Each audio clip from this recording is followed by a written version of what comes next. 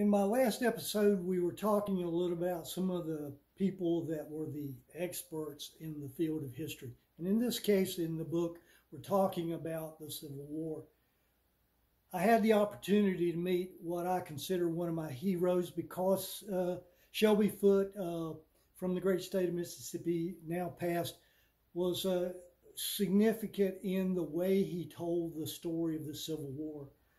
This 3-volume set by Shelby was probably one of the cornerstones of history for me personally. I had the opportunity to meet him in a gathering at Mary Washington College at that time, now Mary Washington University, located in Fredericksburg, Virginia, where I was living at the time. His remarkable storytelling is what makes the Civil War for both sides come alive. And if you've never seen the Ken Burns series, I urge you to watch that young, southern talking, bearded fellow who is significant in telling the story.